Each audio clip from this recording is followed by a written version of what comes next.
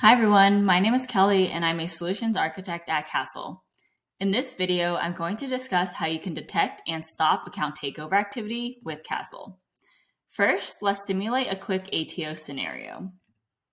Here we have an application called Piggy Bank and an existing user account, johan@castle.io. We're starting off here on this Chrome browser on a Mac device coming from a US IP. Let's log in to Johan's account. You'll see right off the bat, we're logged in without any problem.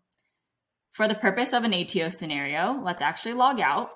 And here on the left is a device emulator.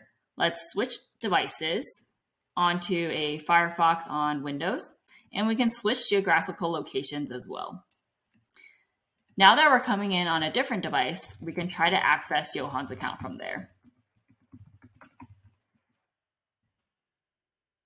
You'll see now that Castle initiates a 2FA flow and actually stops the user from proceeding unless they're the account owner and can complete the challenge.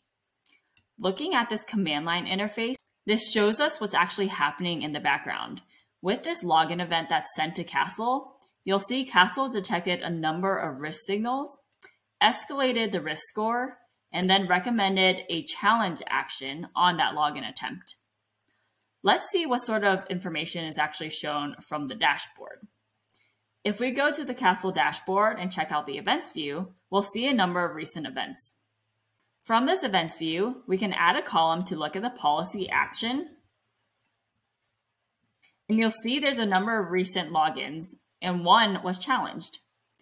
While this view can show all of the raw data tied to that specific event, including the risk information we've detected, the device information, the IP information, we can also click into the user to see a specific user-based view of what's been going on.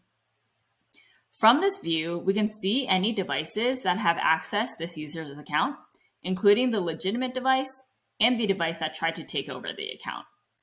The ATO device here is escalated in score, and we can not only see the order of events that happen, but also the risky behaviors that were executed by the person on this device. While Castle already challenged the event and stopped the login attempt from proceeding, if you want to relay feedback to Castle to inform the device was in fact malicious, you can go to this device's screen, select that device, and report it. You'll see upon doing that, the score is escalated, and this essentially kicks off feedback to our models and also ensures the device is flagged going forward.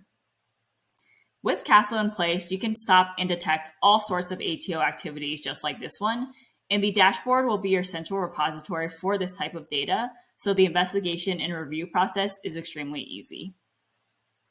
If you haven't tried out Castle yet, head over to our website at www.castle.io and sign up for a free trial. Thanks.